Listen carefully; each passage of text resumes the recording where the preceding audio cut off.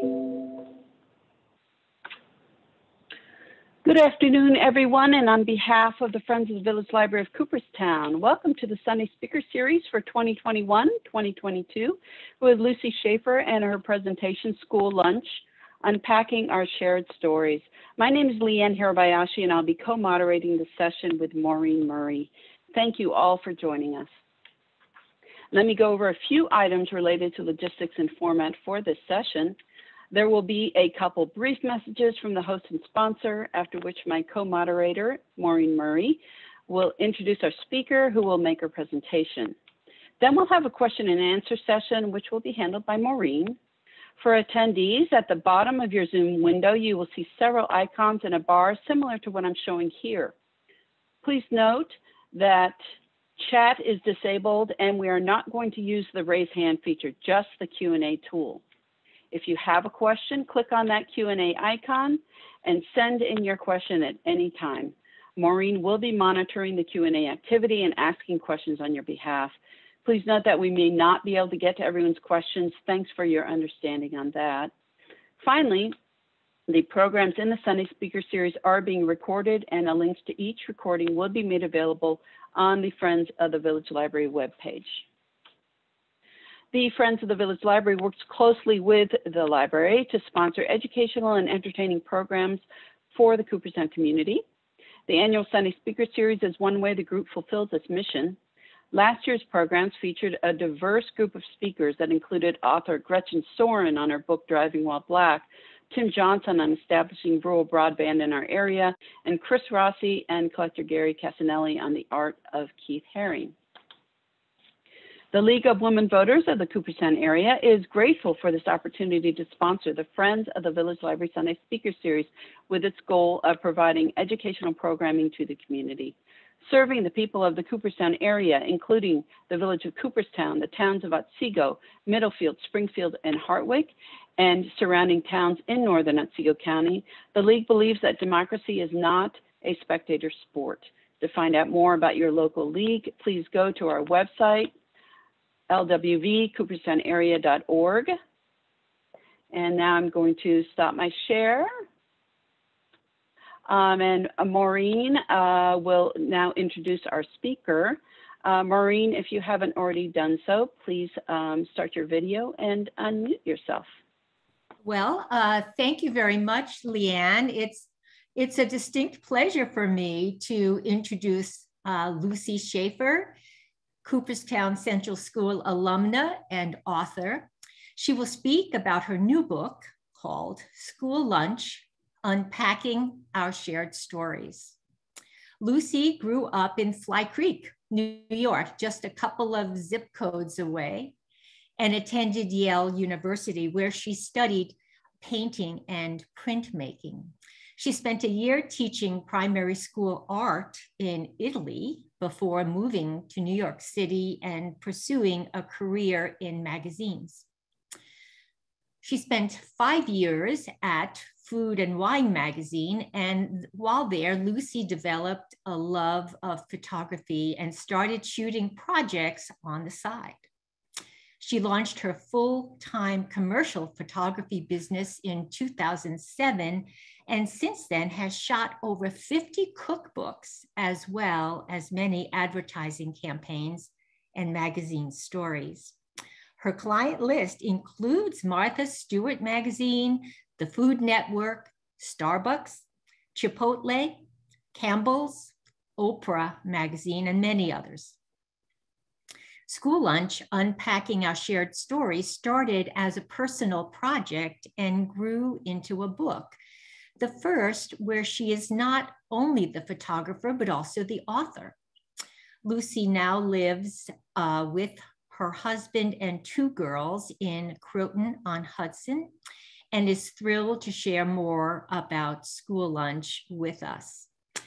In the spirit of full disclosure, I want you to know that Lucy went to school with my middle son, Patrick Murray.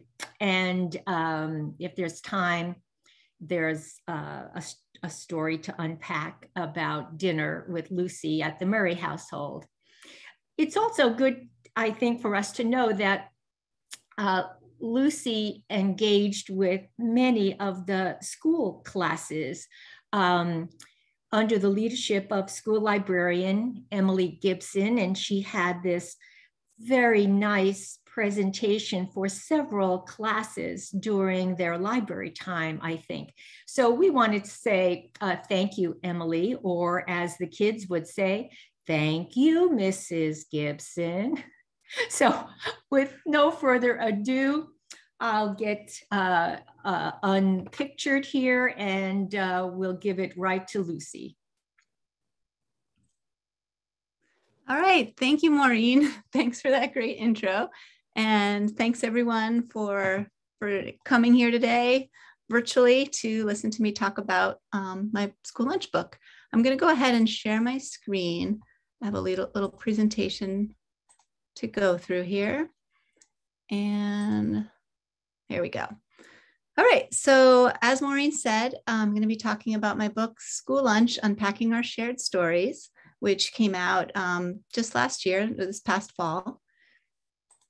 And a little bit about me, which is already Maureen covered as well, but grew up in Fly Creek, Cooperstown. Afterwards, before I went to Yale, I actually was an exchange student for a year in Japan.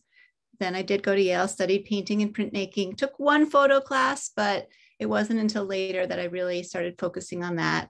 I did teach in Italy for a year, trying to figure out what to do with my art degree, moved to New York, started working in magazines, and eventually went to Food and Wine magazine, where I really started my interest in food photography. And after 5 years there, decided it was time to be the one taking the pictures, and have been shooting ever since.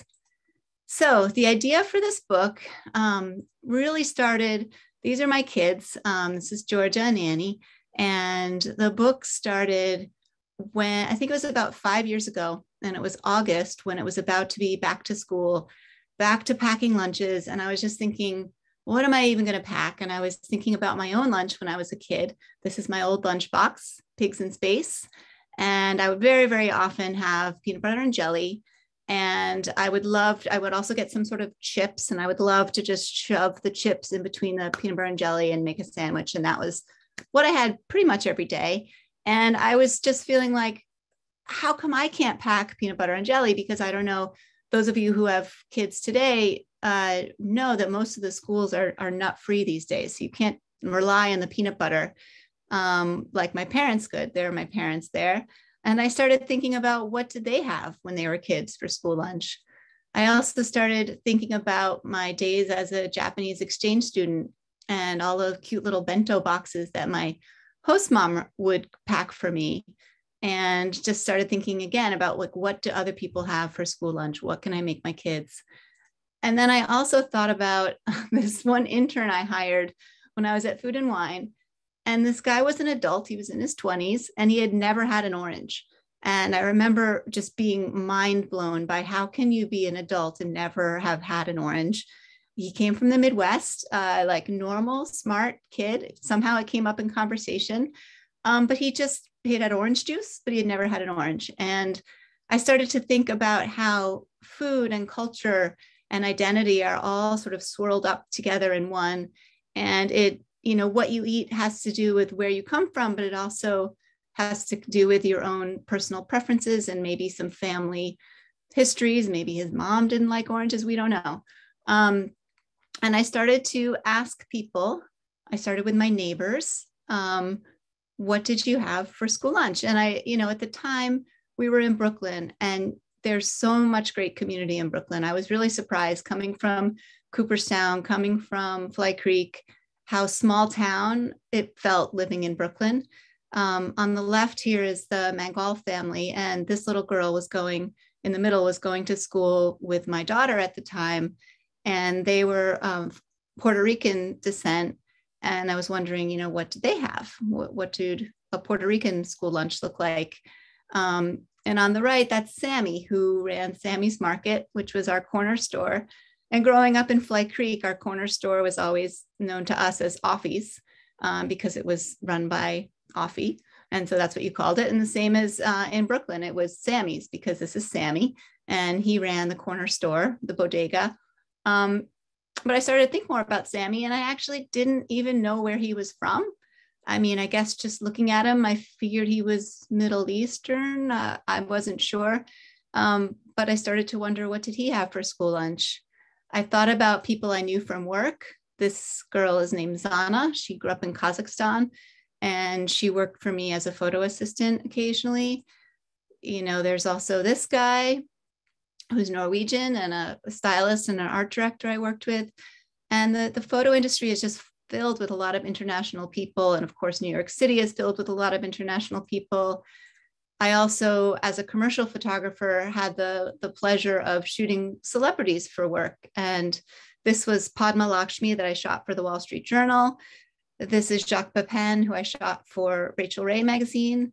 Started wondering, what did they have for school lunch? Would they tell me? And then even just family and friends. This is a Cooperstown resident. This is Annegret, and she grew up in Germany. This is my father-in-law, Hwa-Sung Lee, and he grew up in Korea.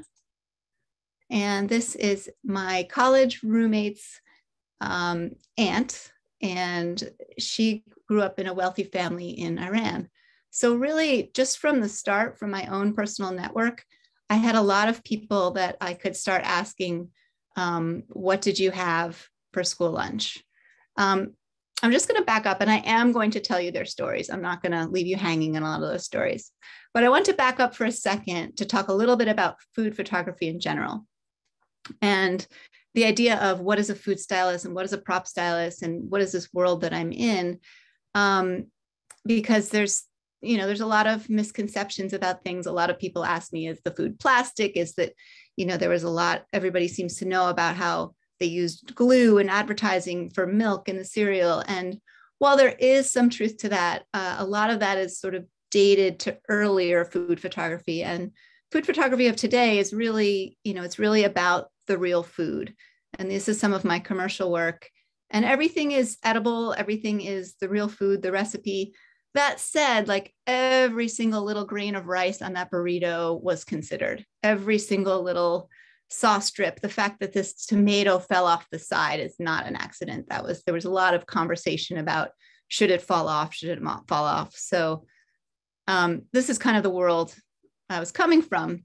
For a burger like this, the food stylist, while they wouldn't use glue or anything not edible, they definitely would have a little heat gun. They'd have toothpicks. They'd have tons of burger patties that they were picking through to find the best one. They would have a paintbrush to paint little grease on and all of that. So there are definitely tricks to the business to making that all look delicious. And then prop stylist, this is Martha Burnaby, who is actually super important to the book because she's the prop stylist that I collaborated with on a lot of these stories. And she's also one of the book's subjects. So we'll get to her story. But the prop stylist, their job is for a photo shoot, they bring everything that's not the food. So they bring all the forks, the plates, the knives, the surfaces. This picture of Martha shows her actually in her prop house. She owns a prop house in Manhattan where you can go in. It's a super fun place, so fun. You can go in and just basically rent everything from, you can see globes to lamps to chairs to tables to little statues, old games, just everything you need for your shoot. So this is sort of the world I'm coming from when I start my school lunch project. But the difference is with school lunch and with this personal project, I didn't want it to just be delicious. I wasn't shooting for Chipotle. I wasn't shooting for Starbucks. I was shooting for myself. And it's not all of what school lunch is about, but part of it is about kind of the grossness. It's not necessarily the most delicious. I'm going to read, actually, this is an image from Michaela Walker's lunch. And she actually is a friend of mine. She grew up in New York. She was born in 1976. And I'll just read a little excerpt from her story. I love my mom, but she's a horrible cook. I ate the same damn thing every day for 6 years. Peanut butter and jelly, an apple, and apple juice. My mom hated cooking and resented having to pack lunches. I don't know if it occurred to her to give me something different. She also had this thing about putting butter under the jelly, which I thought was disgusting, but she maintained you had to do or the jelly would leak through. We'd have this constant battle.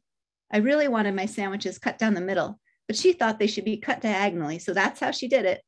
now that I look back on it, you'd think she could have thrown me a bone. So I had a lot of fun working with a food stylist and prop stylist to make this shot where we just made it, embraced the apple going brown. We took the apple and we smushed it into the sandwich, and it was fun. It was a lot of fun. We left the crust. So that was part of the project that I really enjoyed from the get-go. This is actually Martha Burnaby, who I showed you, the prop stylist. This is her lunch. And again, this was a very gross one, and this was super fun to build and to shoot. And let me just explain what you're looking at here. She grew up in Great Falls, Virginia. One day in 4th grade, Mr. Cole, our science teacher, took the garbage out of the lunchroom garbage can. When we arrived to science class, which was right after lunch, he had a big tarp spread on the floor. He had us all sit in a circle on the edge of the tarp, the same area we'd sit to dissect a sand shark and do other science experiments. He dumped the whole bag of garbage onto the tarp and started sorting through it. He pointed out what could have been composted or recycled and what was perfectly good, unfinished food. He even ate some of it. So I'll stop there, but you get the idea. And this was, again, super fun to shoot. And this is the end of the gross ones, but this also is a story from someone I know. Her name is Elizabeth Bennett, and she grew up in Tennessee. And she described her lunchroom as having, very typically to a lot of people's experience, sort of groups and cliques, and you'd sit with different people. And her kind of family or her place was the gross out table. And what they did at the gross out table, I'll put in her words right here. Gross out table food challenges would involve mixing cafeteria food with foods from home and then daring each other to eat it. Ranch dressing mixed with applesauce and chocolate sauce poured over pizza. Wildflowers dug up from home on top of a hamburger. The boys were grosser than the girls because they'd involve bugs, which I would never eat. They'd put worms and bugs and stuff, but I'd be out at that point. The funny thing is that every single one of those kids from the gross out table went on to careers as natural scientists or anthropologists. We all became world travelers and social activists. I'm not sure if it was the experimentation or the conversation, but there was something that took place at that lunchroom table during those formative years that put us all on non-traditional paths. I'd also like to point out for the librarians in the group that Beth Bennett did grow up to be a librarian as well. So this actually put us over the line a little bit. The food stylist, Chris, went above and beyond. He got some freeze-dried crickets, and some real worms. And we were having really fun making this picture until we all actually started feeling queasy and we had to move on. But it wasn't all about just finding gross stories. It was really important to us with the styling to stay true to the story. And we were conscious at all points that we were dealing with someone's real memories.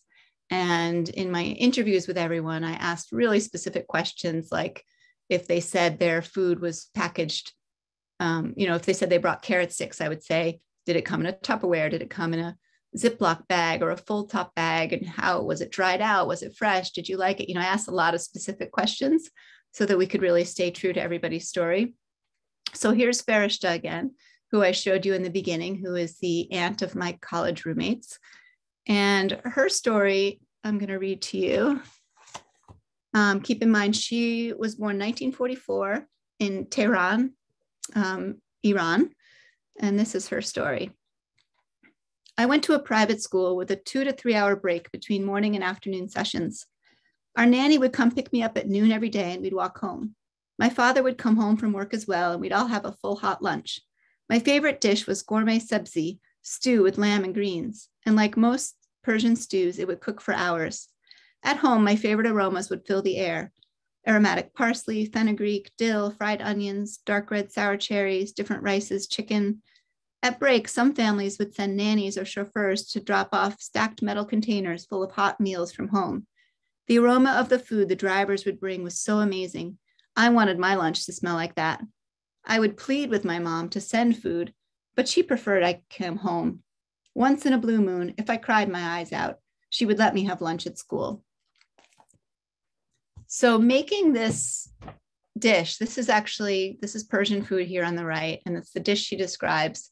And I don't know how many of you have eaten Persian food or cooked Persian food, but getting this perfect crust on the top of that rice is really hard.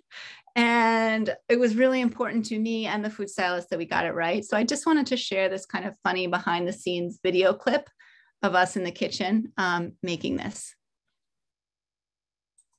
All right, I'm ready. Do you want me to walk in? Yeah, that's a good idea. Okay.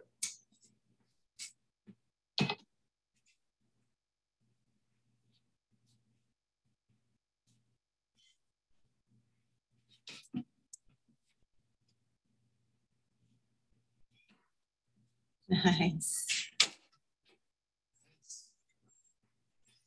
That looks good. That makes me happy. This makes me very happy. This was scary.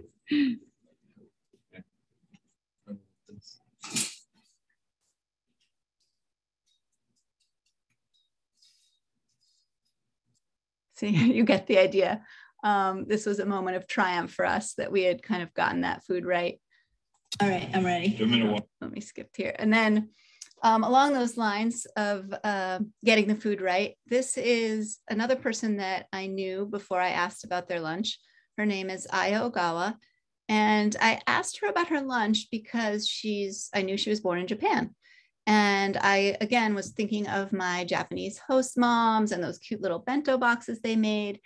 And I thought that was what Aya was going to tell me about. But again, this was one of these surprises where school lunch isn't just about your cultural heritage. It's also about your family and the unique circumstances or personalities involved that don't necessarily have to do with your culture as a whole. So I'm going to go ahead and read her story.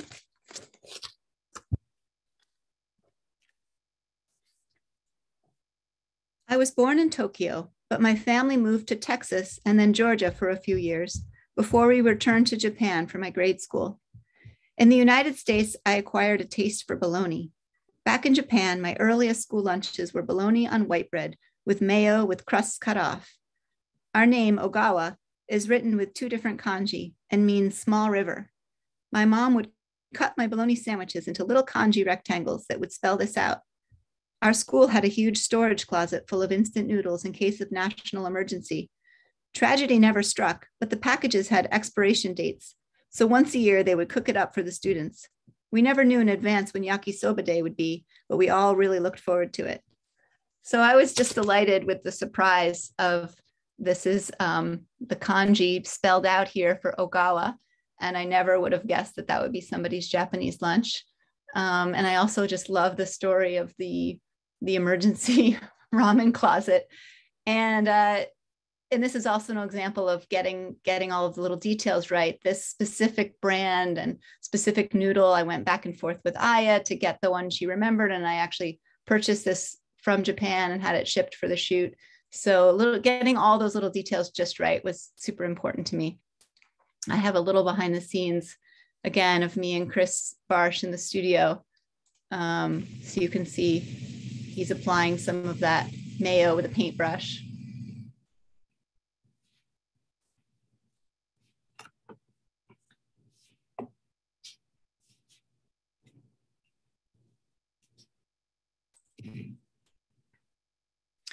So yes, for the props for the book, I was on Etsy, I was on eBay, I was renting things, buying things, sourcing from all over, trying to get as accurate of the props as I could. For Padma Lakshmi, I actually recorded how this came wrapped. It came all the way from India, and I just love the packaging. I thought that was super cool. And that's how her lunch was all packed up. She talks in her profile about how she grew up part of the time in India and part of the time in New York City. And she had the same lunch in both places.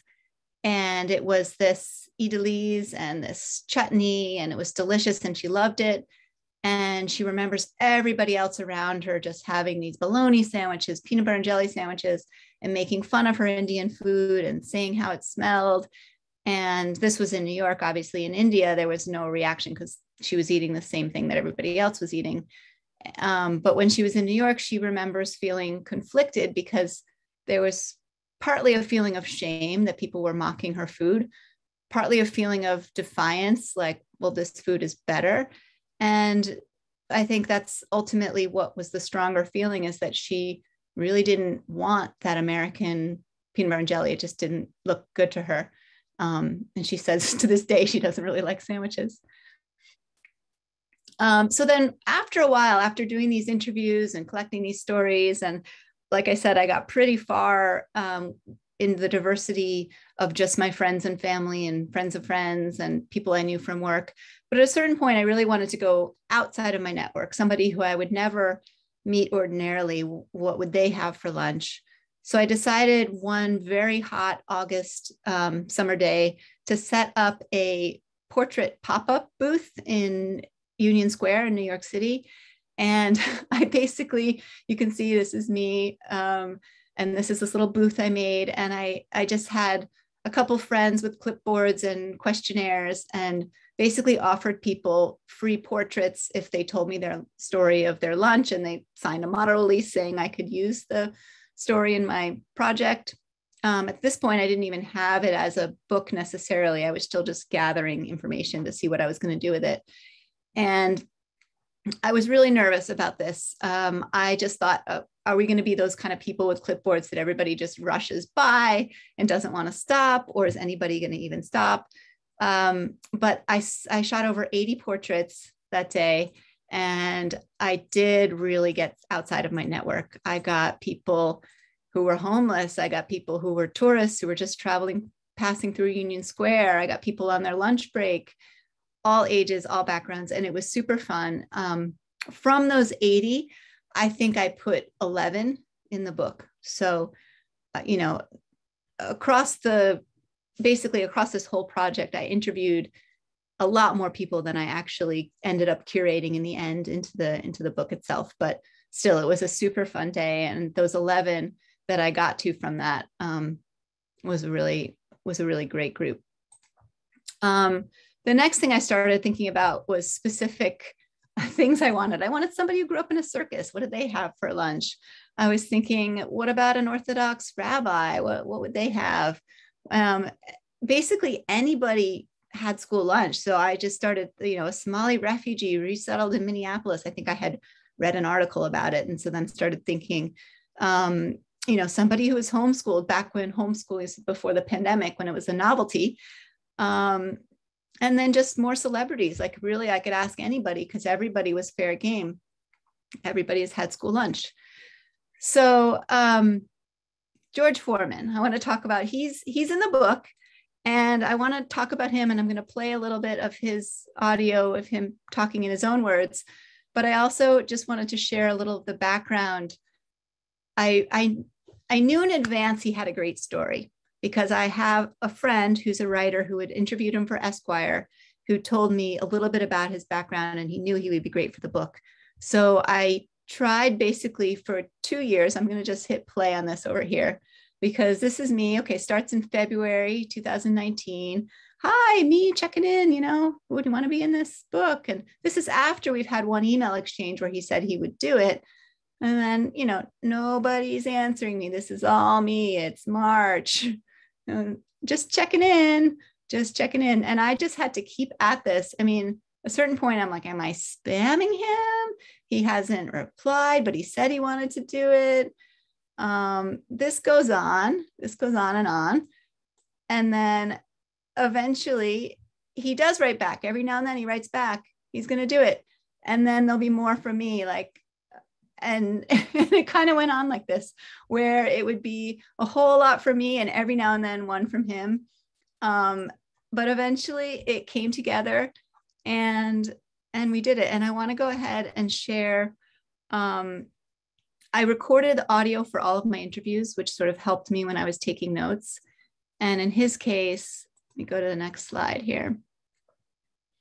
And in his case, it was actually really great, because his story was so great. And I just love that I have the recording of him actually telling it.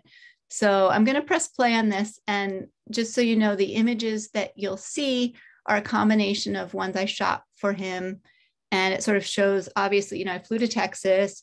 I met with him there, and it shows him in his, he has a big mansion, and he's obviously super successful and rich at this point, but he talks about his beginnings being really poor and not having much at all. So I'm going to hit play here.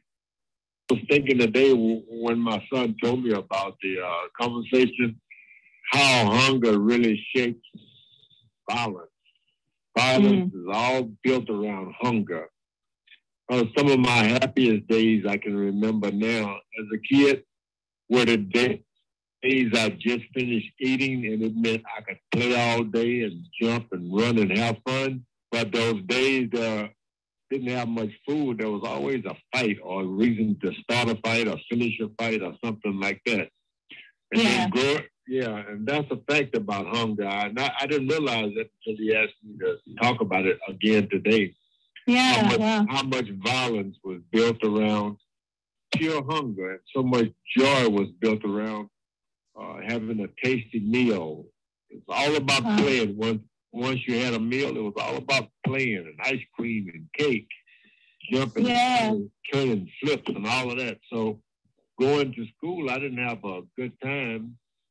I was always hungry. Even on a good day growing up, there was only one meal. There was only going to be one meal because my mom had to get up early and go to work. And it was, she ran the house because my dad and mom broke up pretty early. And then coming home from school, that was the time there would be a meal. Okay.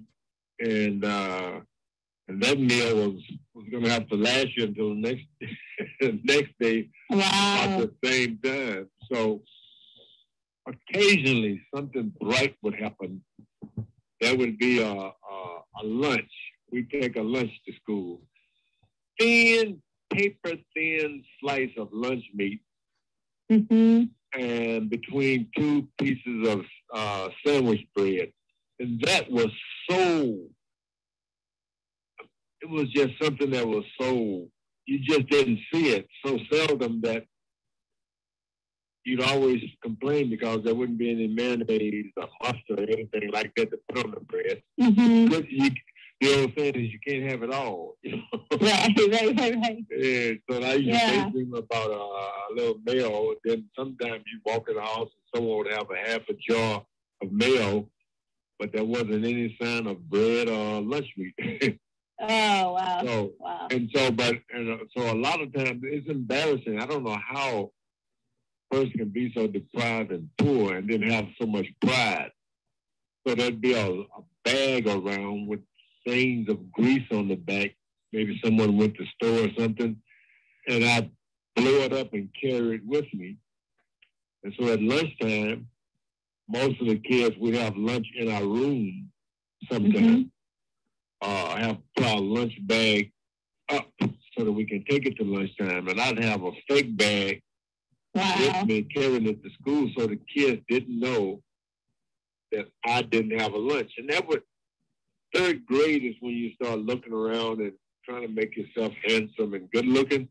And trying to conceal that you didn't have anything. So it was about the third grade I started playing that, I already had my lunch, or I ate it on the way to school, those kinds of things. That's why I would blow the bag up and then eventually fold it up like, I ate it already. And that bag was precious because you needed it. You really needed it again. So you couldn't just throw it away as they did their bag. And so then you go into the lunchroom, and all the kids had, there was 26 cents, I think. All the kids would pay, and they'd have maybe 2 veggies, a piece of bread, and some meat. And that was a beautiful sight to see it. And I never had one of those. I never had one. And another, you get a little cup of milk with it. And I always wished I could have one. And I went to school, all through elementary school, never having one. Never having that thing of milk. And thinking the milk was 6 cents. and I never had one. So in case that audio didn't come through, I'm sorry, the quality wasn't the best. He didn't have anything for school lunch, and he would take an empty paper bag and blow it up to hide that fact. And I just found that so heartbreaking. He went on to talk about how, his sisters dropped out of school, and then he dropped out of school, and I think he made it a half a year before his mom realized he had dropped out, because he would leave every morning, go like he was going to school, go through the backwoods and like jump in his open bedroom window and go back to bed. And he said he dropped out because he didn't have clean clothes, he didn't have food, and it was not worth it. It was like too much for him as a kid. So it's heartbreaking, and it's also just, I think, super important, or it was important to me to include stories like that in this book, because not everybody is joking around about the bad cafeteria food. There's people who can't have any lunch, and that's part of the reason why sort of the free lunch programs and the national lunch programs are, I think, so important. Sorry. So back to Sammy at the corner store. So I am going to skip to his story. He grew up in Jerusalem, I learned when I started talking to him. And he talked about how he would steal other kids' lunches when he was in school. And let's see, I guess the typical lunch is what you see here. It was falafel. That's like what everybody had, and you could get it with hot sauce or without hot sauce, but there really wasn't a lot of variation with what you could get. But then people who had access to the foreign embassies could get this peanut butter and jelly. So I'm just going to read a little bit from his. Sometimes my friend and I would steal other kids' lunches. We only robbed the rich kids, not the ones like us. 2 kids in my class had fathers who worked for the foreign embassies, one German and one French. Their parents shopped at the supermarket on the base, so they had fancy lunches. This one rich, selfish guy would tease us with his lunch, saying we didn't know what peanut butter was, which we didn't. So we'd try to rob him to try it. My friend would go up and talk to him, and I'd sneak back and take the lunch out of his bag. Peanut butter and white sliced bread tasted really good. Our teacher knew my friend and I stole lunches. One time he caught us eating a bologna sandwich on white sliced bread. He asked it where we got it, and I said my mom. He laughed. We all knew that kind of food is what the rich kids eat. Most of us had pita or country bread. We never admitted to stealing it, but he knew.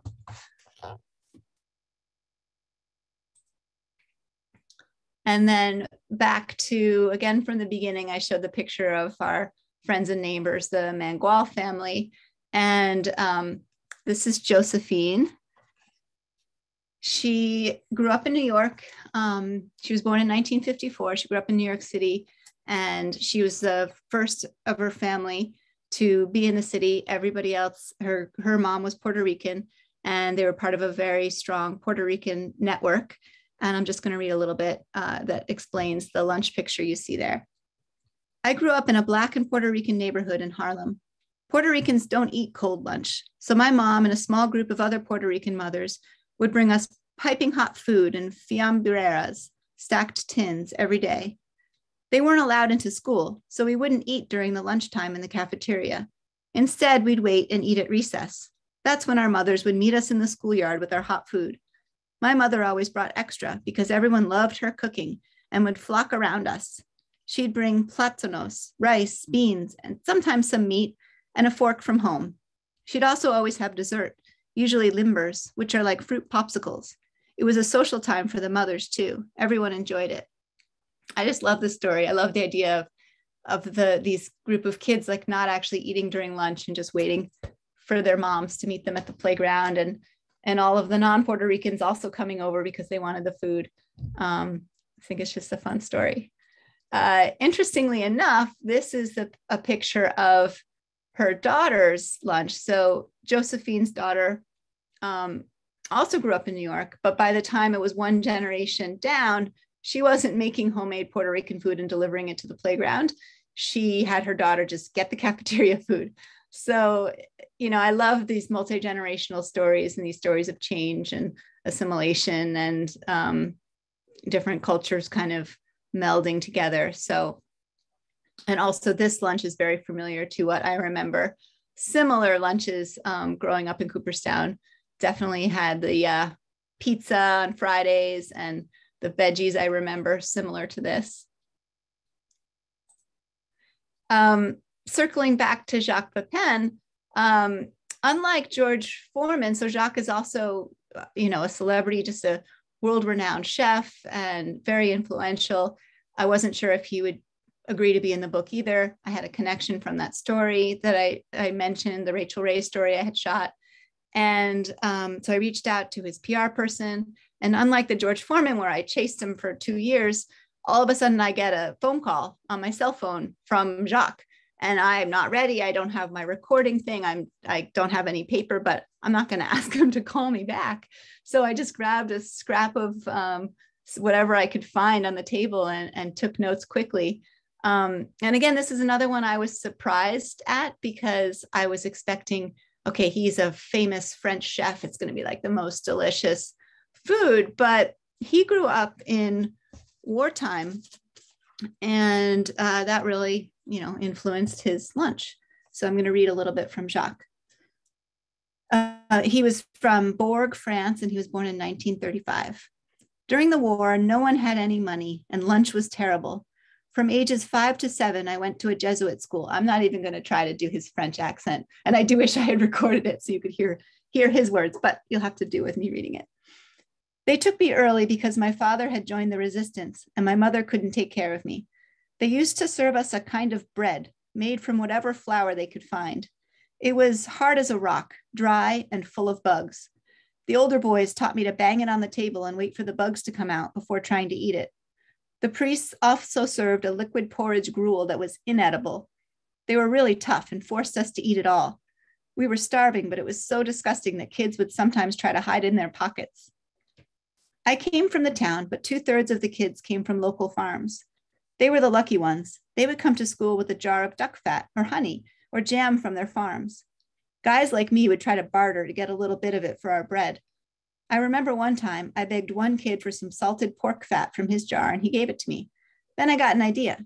I turned the bread over and asked another kid for some of his jam on the other side. I was delighted when that worked. The taste didn't go together, but I didn't care. So I just love that. I love that his beginnings are an old piece of bread that you had to bang the bugs out of with duck fat on one side and jam on the other, and where he ended up with his life later. And here back to our Cooperstown resident, Annegret.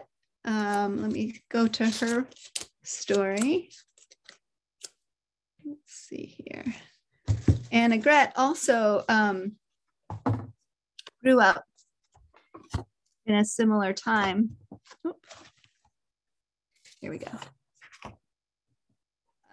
As Jacques, she was born in Dresseldorf, Germany in 1934. So the interesting thing about Annegret's lunch is that it spanned basically, she was in Germany during and after World War II.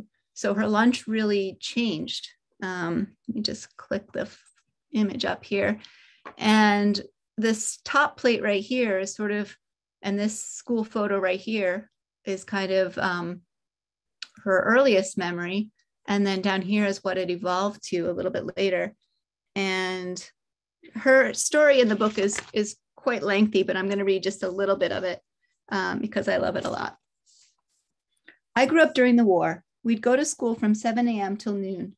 At 10 o'clock, we'd get a piece of Schwarzberg black bread with a little lard spread on it and sugar sprinkled on top. At noontime, when you went home, the big main meal was on the table. Everyone lived exactly the same way from the land. We had chickens and pigs and ducks on our land, and we grew and canned everything. You didn't go to the store for anything but sugar. My mother was home with 7 little girls. All the men were gone at the war, so it was just the grandfathers, kids, and women. After lunch, we'd work in the fields. In the fall, we'd do the threshing and cut the grain. A lot of grain would fall off during that process, so the kids would take baskets and collect rye grains, and the mothers would roast and make coffee out of it. We didn't waste anything. We made our own sausage with a hand grinder and intestines. We'd bring them to a smokehouse and pick them up a few days later. We had to schlep water from the pump to the house for every drop we needed for washing and cooking. To drink, we'd have 2 buckets of fresh water with a ladle we all shared, but everyone was always healthy. I'm going to skip ahead a little bit. And she talks about her dad, actually, and the experience of her dad coming back from the war. My dad was a shoemaker, so he was one of the first to be drafted for the war because they needed someone to fix boots for the soldiers. 3 days before the war, my dad was in Hamburg. An officer brought 3 of them overalls and told them to change out of their uniforms and go home, that it was about to be all over. My dad came home and we didn't even know he was in the house. My mom hid him in the attic and told me I couldn't go up there to use the sewing room because of the rats. I only learned he was home on the day the British came, when he came out of the house with his hands up. They took him away, but he was back in 2 weeks because he hadn't done anything wrong. I'll never forget that. It was wonderful when the British came. I was 11 in 1945. The Brits treated us really well. They came every day to the school with a soup wagon. We had 1,000 refugees that all came up after the war, so the population of our town more than doubled.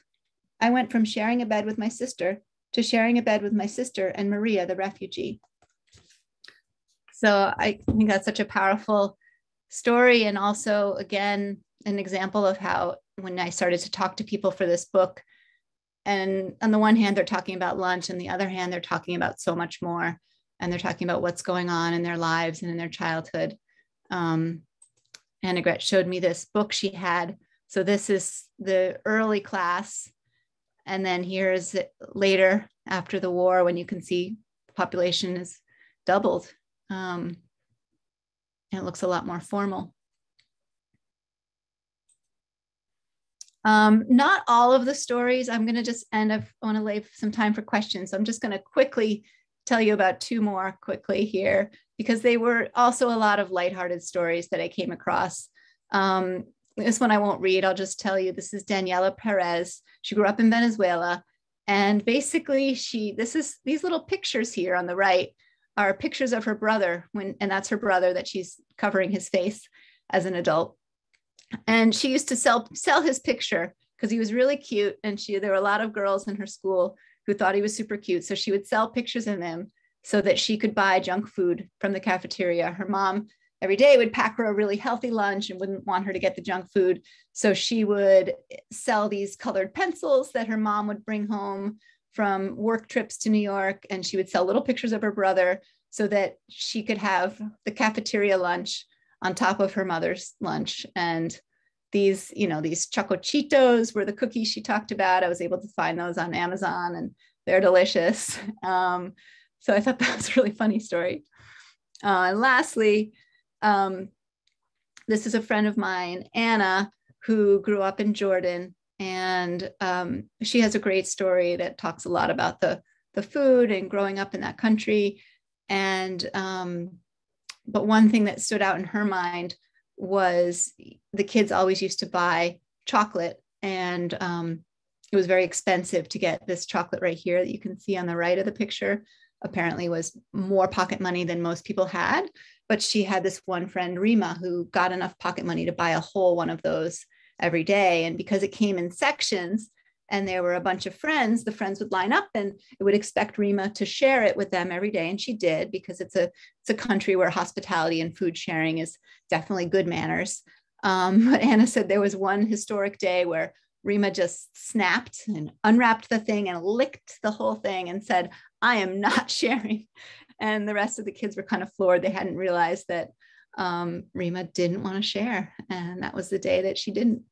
So I think that's it for me. Thank you so much for letting me share all these stories. And there's a lot more. I could go on and on. I love every single story in the book. People ask me what's my favorite, and it's hard to pick. So I guess, Maureen, if you want to open it to questions, I'm happy to answer them.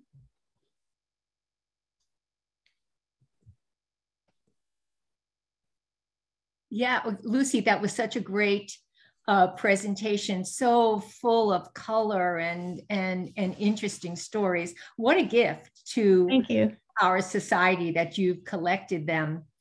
I want to just remind everyone that you should use the Q&A function to put your questions in. We've got a few. I'll start out with the first question that came in. Which story had the most impact on you as the writer, photographer? I think it was definitely that George Foreman, just the image of a kid who only gets one meal a day, if that, on some days, and that blew up an empty bag and brought it to school. And I asked him in the interview, were other kids throwing away food? Did you ever like ask for food? And he said, yeah, every day everybody would like eat half a sandwich and chuck it, but that he would never, ever ask for that food or take that food because of the pride. And I was very moved by that. And I was moved by him telling me that, violence is built around hunger. It's like, would he have become a famous boxer if he wasn't so hungry? Maybe not. And also, I didn't talk about his story, but Marcus Samuelsson, who's a famous chef. For those of you who know different chefs, he grew up in Sweden, and he was really influenced by school lunch as well. I guess those stories that resonated with me were the ones that where the people were like, yes, school lunch really meant a lot to me, and here's why. Good, thanks. And of course, we see the beautiful outcome, but clearly there was a whole lot of work to get to that outcome. And this question asks, what was the most challenging aspect of putting together these collected stories? I guess there were a lot of challenges along the way. I think in the beginning, before I had a publisher, it was just the challenge of finding the time and money to do it. It was just with Martha and Chris, the food and prop stylists that I collaborated with for a lot of them. We had full-time jobs. So it was like, when is everybody free and when can we do these and how many can we do? It was super fun, but I guess finding the time to do them was tricky. And then once I did have a book deal, I felt the weight of like, well, who am I leaving out? And, who do I need? At one point, my editor said, nobody else has a list like you do, that they're going to say, oh, you didn't have a, daughter of an alcoholic in your story, which I did have. But so I think I really felt the pressure of, if I'm telling this story that's meant to be, okay, universal, but also unique stories, I really wanted to make sure I was including a diverse amount of people's stories in it. So I guess that was a challenge, but also just maybe not the most difficult thing, but something that I was always keeping at the forefront. And I think you've succeeded. Thank you. The diversity. Bill asks, first, who packs your household school lunches, and what would the consumers of those lunches write about them?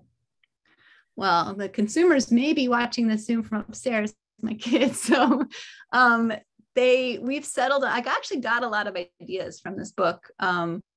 Things like rice balls. I often am the one who packs lunches. Sometimes my husband does, but more often than not, it's me. The kids also, I print out the school cafeteria menu and they circle the days that they'll eat that, so they always eat the Pizza Friday lunch at school. I love going to H Mart, which is an Asian grocery store, and we get steamed pork buns, and I'll heat those up and put them in a thermos. I think I remembered by doing this book, there were lots of different people having different kinds of soup.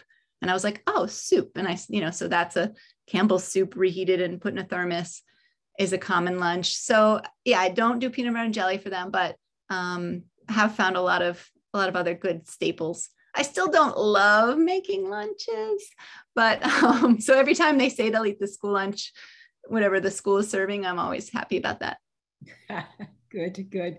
Have your daughters written, or your husband, have they written any story about how they perceive your lunches?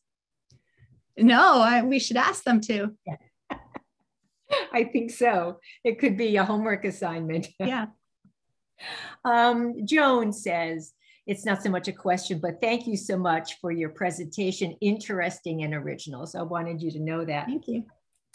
I noticed in terms of the diversity and what you prepped us on in terms of I don't know if it's the stylizing or what, but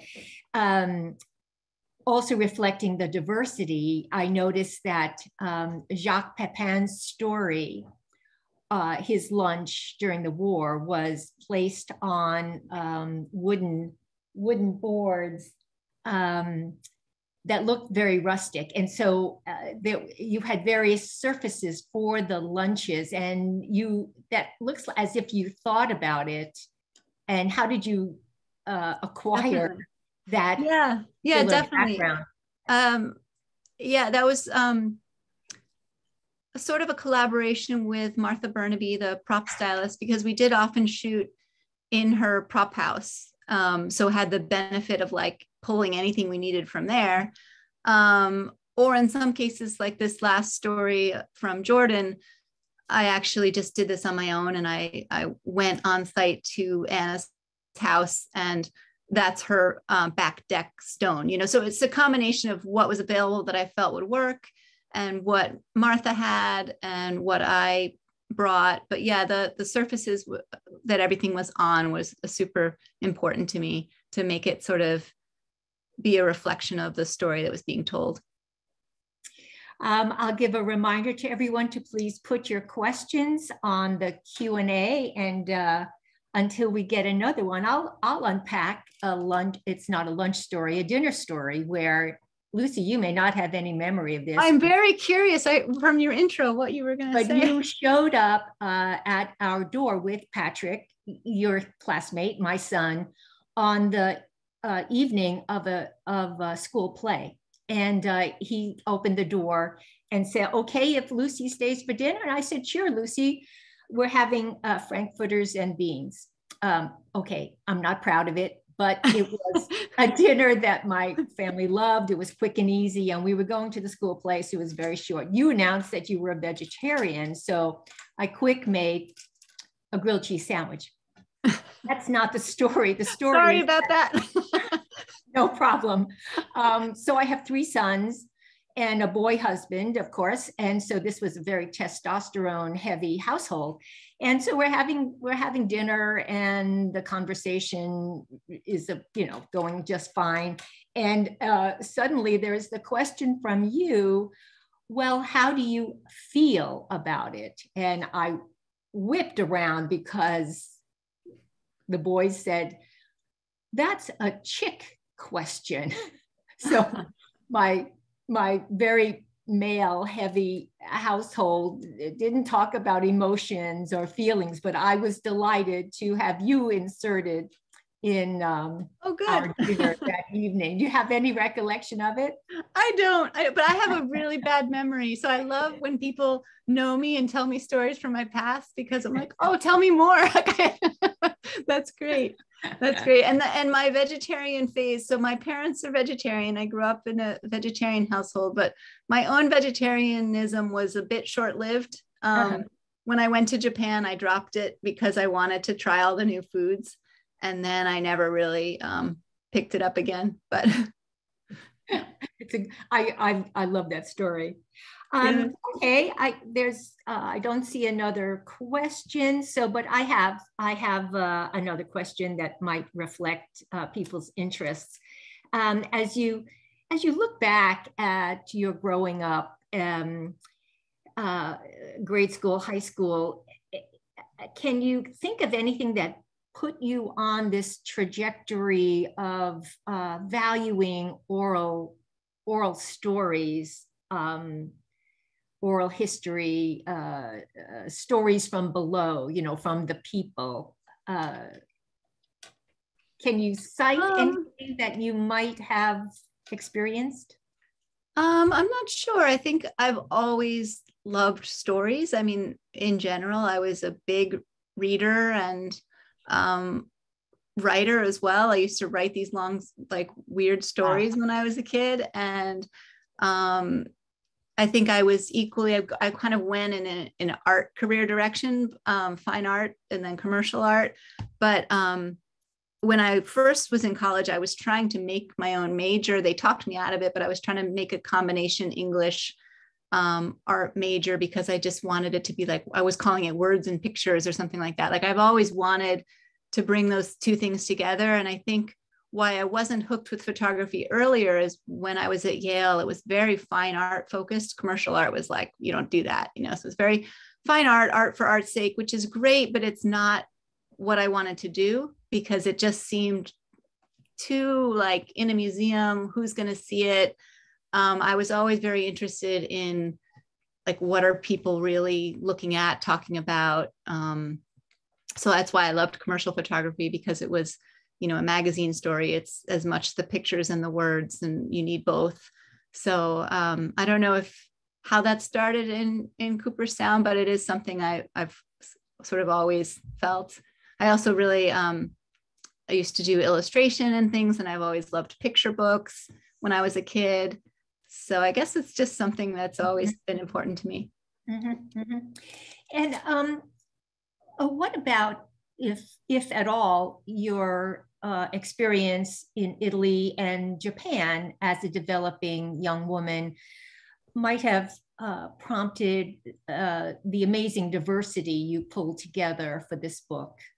Yeah, I mean, that was definitely reactionary from growing up in a small town. I think Cooperstown, I love that I grew up there, and it was amazing, especially as a younger kid.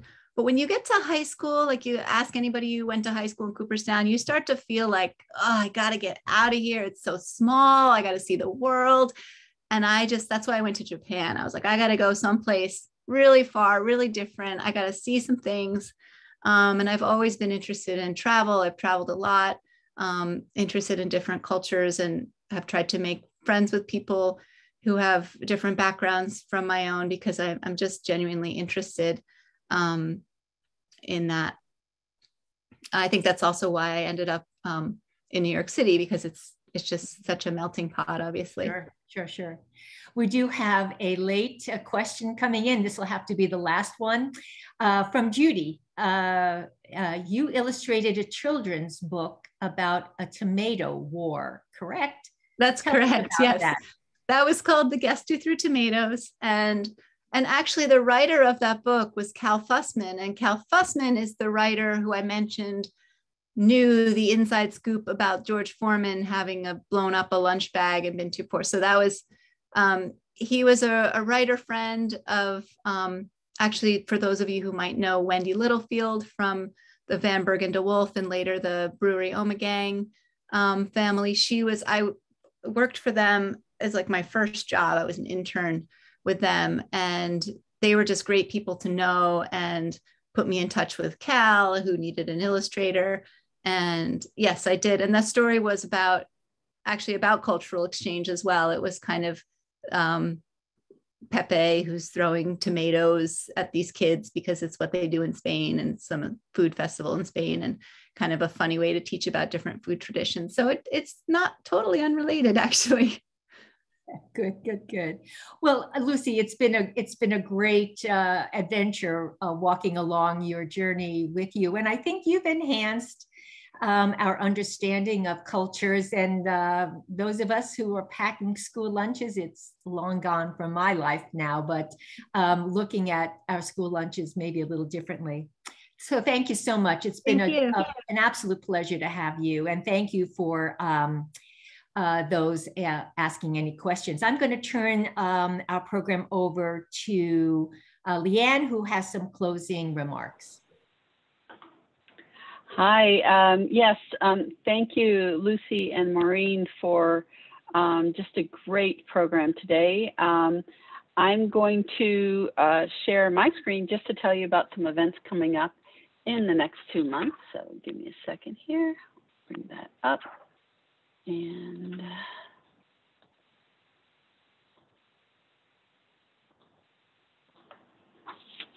okay, so on March 15 is election day for the village of Cooperstown, and while the offices up for election are uncontested, just please get out there and show your civic pride by voting. That's a little League of Women Voters message for you. Now, after 10 programs presented on Zoom during the pandemic, Friends of the Village Library is pleased to present its Sunday speaker program live at the Village Hall in Cooperstown on March 20 with Phoebe Schreiner, Executive Director of the Center for Agricultural Development and Entrepreneurship. She'll speak on the topic, New York State, the Next Food Shed. She will discuss the activities of the center and the future of agriculture in New York State, examined in light of changing demographics and climate change. On April 24, Bob Rosenthal, poet, memoirist, and secretary to poet Allen Ginsberg, will speak about his memoir, Straight Around Allen, and the Allen Ginsberg Project and life on Ginsberg's East Hill Farm in Cherry Valley.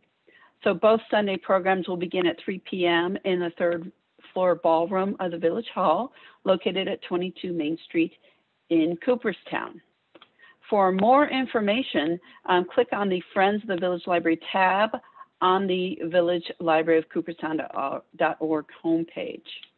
And if you have any questions or comments, including follow-up questions for the speaker, please email fovlfriends22main@gmail.com. And I just want to thank everybody for joining us, and we look forward to seeing you soon. Thanks so much. Bye-bye.